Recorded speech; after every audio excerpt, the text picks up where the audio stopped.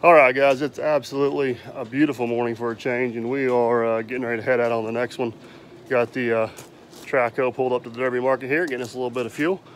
But this is kind of a good news, bad news scenario type job. Let me finish getting this Traco topped off with fuel, and we'll head on down the road here, and I will show you what I'm talking about.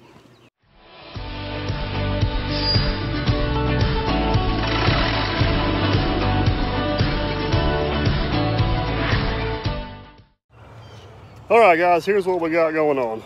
This house here belongs to a good friend of mine from high school.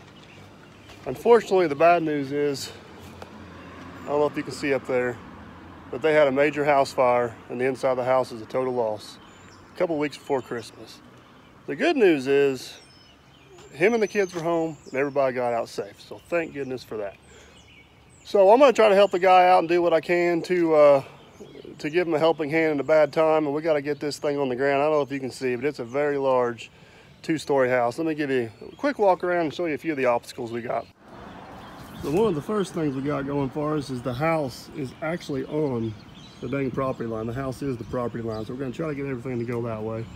Second thing is we got a little bit of room here, but we're right on the main drag in town. And then, of course, as always, we got power lines overhead. So Matt with M&R Excavation, he's the one I helped tear down the other house that had burnt down.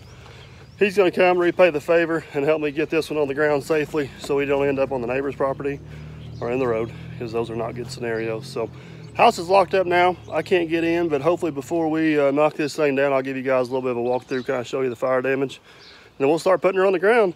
But for right now, I got to go to City Hall and get all the permits, the demo permits, make sure all the paperwork's in order. So whenever we start tearing this thing down, we don't have no issues. Then we'll get to work. Well, that's a pleasant surprise and absolutely awesome. The homeowner took it upon himself and got the permit. So we're good to go, folks. All permitted up and ready to destroy a house. All right, guys, figured I'd just give you a little walkthrough real quick before we tear her down. This is the downstairs. They had some water damage from the fire, but for the most part, it's pretty good. Just kind of a well-built old house. The main fire was right above this room here, so that's where the majority of the damage is at. But the real destruction is upstairs. So we'll swing over and take a look at that real quick. Show you what you got. They tried to salvage as much as they could here to put in the new house, but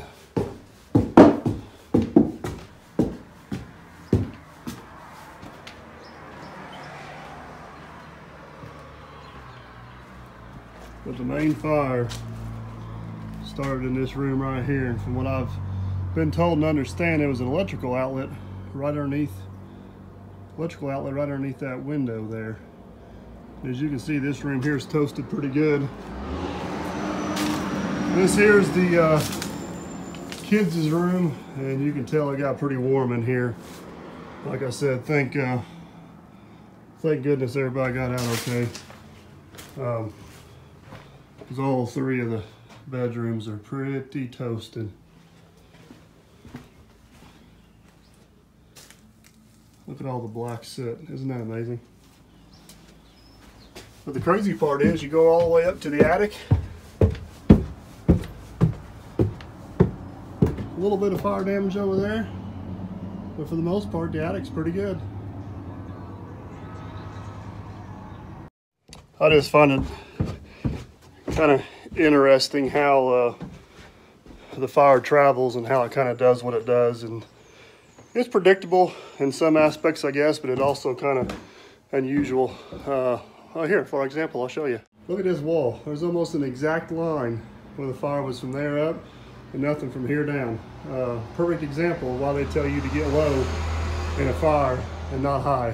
It's just wild how that works. I don't know if you guys find it interesting. Oh, hold on, try not to fall on the steps here. I don't know if you guys find it interesting, but I just kind of think it's neat to see how it travels around and how it does what it does. And I mean, heck, this room here right below, wouldn't even know anything had happened, but the oak top has burned off. So trying to get a few last things in place this morning, and tomorrow's the day. She is coming down. She'll be a pile of rubble within a couple hours, hopefully is the plan. So still got a perfectly good commode over there. If anybody wants one, should go sell it cheap. So all right guys, that's it. It's the last time we'll be in this house. Next time you see it, it'll be have a traco bucket through the side of it. I don't know if you guys can see, but first thing this morning I had to get water, and I can't back my trailer up far enough because the building's there, and I got absolutely soaking wet. It's a great way to start the day. All right guys, there was so much going on this morning that it's just absolutely impossible to convey it all on video as it was going down. So let me do my best to give you kind of a lay of the landscape, if you would, kind of a little idea of what was going on this day. So after I got my early morning unplanned shower, yeah, that was lovely. We finally got the pump hooked up. I got the water going. There goes Luke. He's spraying some water in there. We ended up spraying about 3,000 gallons of water in this house as it was coming down. And we had a little bit of dust get away from us here and there, but for the most part, it went pretty darn smooth. So first things first, like I said, this house belonged to a good friend of mine from high school. And this was a tough day for him, guys. It honestly was. This was actually the house he grew up in as a kid. And then whenever he got older and had his own family, he bought this house from his parents. His parents bought another house just kind of around the corner. And he's currently been raising his family there. So, you know, he has a lot of memories there from childhood. And then he also has all the memories he created with his family. So, pretty tough. This house has been part of his life for a long time, so it was pretty tough on him to see it go down. So we were, as always, trying to do it as professionally and as respectfully as possible, I guess you would say. So they were there the entire day, and we stayed and communicated with them and made sure everything was good. And I believe they were pretty pleased with the process. So the other thing is you'll see here in a minute, we'll have some drone footage. Got some pretty good drone footage of this. Obviously, I'm pretty busy here operating the traco, so I did not do any of the flying. Ian Jarbo, he's a local drone pilot here. It has a business called Feed the Giant and does a lot of work for real estate agents and different people, so on and so forth. He was nice enough to come down and grab the control of my drone and try to get you guys some pretty good footage of this. I'll put a link to his Facebook page in the description here. He's also the one that did the intro to my Dirt Perfect page, and he's actually working on a new one for me now. I'm pretty excited about it. I think it's going to be cool. He also did my logo. Pretty creative, just really neat guy. He's kind of had part in me getting started in YouTube as well. So I'll throw a link to his Facebook page in the description. You guys are looking for any work for as an intro or intro or a logo or anything along those lines. It don't matter where you're located at. He'll be more than happy to help you out for sure. The other person I owe a huge thanks to is Matt Finley, M&R Excavation. He owns a very similar excavating company to what I have here. And we work really well together. If you guys watch my other video, I think it's just simply called 15th Street, which was a deadly fire we had in the town about 3 miles north of here. He's the one that actually had the contract to tear that house down.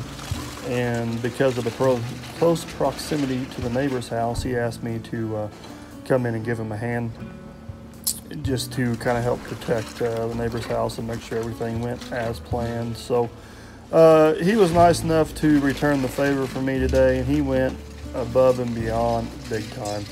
As you'll see here in a little bit, I was making fun of his traco all day because he painted it orange. Looks like a Harley Davidson paint scheme.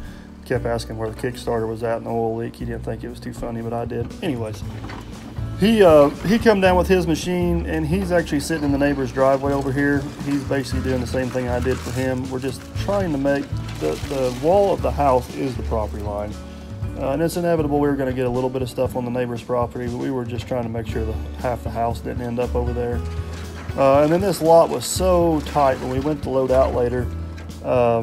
we kind of had to, he would kind of grab it, crunch it up, throw it in a pile, and then I would grab it, kind of finish crunching it up and throw it in the dumpster. So it ended up working out really, really well.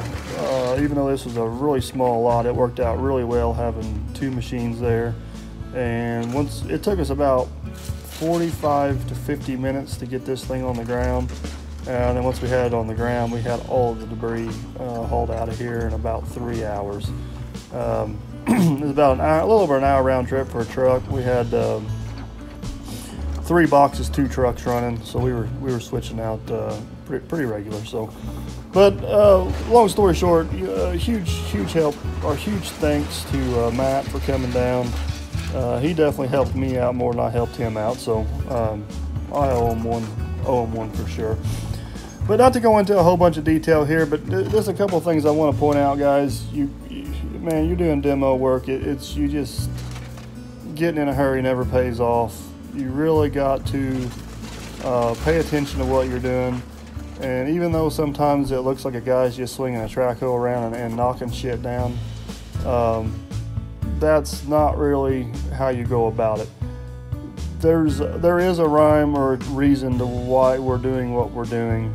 The first thing you want to do is you see in the very beginning of this, is try to get everything inside the house. Keep your mess radius as small as you can. It just helps you tremendously later. This house here was taller than what my machine could reach, which is very dangerous. I urge you to be very careful and very cautious if you know what you're doing, or if you don't know what you're doing, because you can get in trouble real quick if you got stuff hanging up there where you can't reach it. So basically what my attack process is I would knock out enough interior walls to loosen the roof. This house did not have trusses. It was stick frame rafters. If it did have trusses, I probably would have put the stick extension on. I did bring it with me just in case we needed it, but basically because of the way the house was built, and I never really got into a situation where I felt uncomfortable with my reach. I knew whenever something was going to come down, I knew pretty much exactly where it was going to go. I was able to control it, or knew I was going to be able to control it, either out of the road or off my machine or off Matt's machine. So we didn't use the extension basically because I felt like it was better for me to have the thumb on my machine, have access to my thumb, versus having a little bit of extra reach. And the thing does work good, but I was just afraid of the awkwardness was not going to be enough of a gain. Long story short, I never felt uncomfortable. I felt completely in control of the house the whole time with the reach I had, and having the thumb available to me was more important than the super stick. The other really key part of this equation is this is Matt and his machine here. Is Matt has a tremendous amount of experience doing demo. He's probably done 3 times more demo than I have. With that being said, I've got quite a bit of demo experience myself. So you get 2 experienced guys working together on a job like this, and you don't even have to talk to each other. Just one kind of knows what the other one's going to do, and both of us pretty much know what the house is going to do. So it works really well. I just can't say how. It was just a well-tuned orchestra the entire day. I mean, everything went just as planned. The house landed where it was supposed to.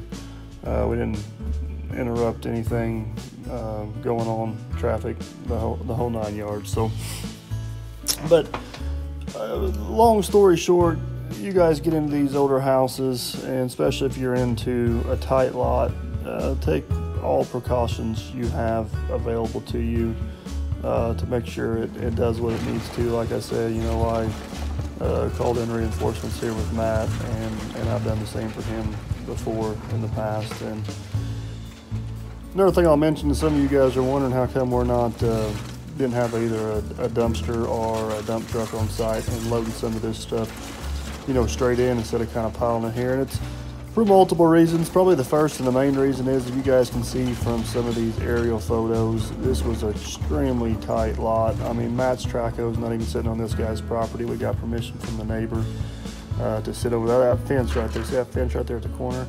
that is the property line. I mean, that wall of the house is the property line. So we were trying to be as respectful as we could to the neighbor over there for sure, and not get anything over on him unnecessarily or cause any property damage to him. So I didn't want a dumpster there to take up any space where we had something to walk around. If I needed to get a machine where I needed to get a machine, I didn't want an obstacle in the way. The other thing is we knocked this house down, we're able to basically what we call crunch it up, make it into smaller pieces so it's easier to load. So every time, you don't want to handle it any more times than you need to, but every time you do handle it, it kind of helps make it in smaller pieces so it's easier to load and easier on the trucks. The trucking company we use to transport this, they basically have 40-yard roll-off dumpsters, and we end up putting them over to the left here. And basically, I had to sit on top of my scrap metal pile to load, if that tells you how tight an area we had. So basically, we showed up at 6 o'clock. We put this house on the ground in a pile, and then I think it was about 7:30. Our first roll-off showed up, and then from there, the house was down. We didn't have to worry about anything hanging over our heads, or nobody was holding nothing while somebody was loading a dumpster. So from that point there, we just switched gears 100%. You know, Matt was kind of crunching and throwing in a pile, and then I was loading in the dozer. My water guy's not doing the best here. Look at that dust cloud. I think he's running out of water, and we didn't know it. So, but long story short, everything went good.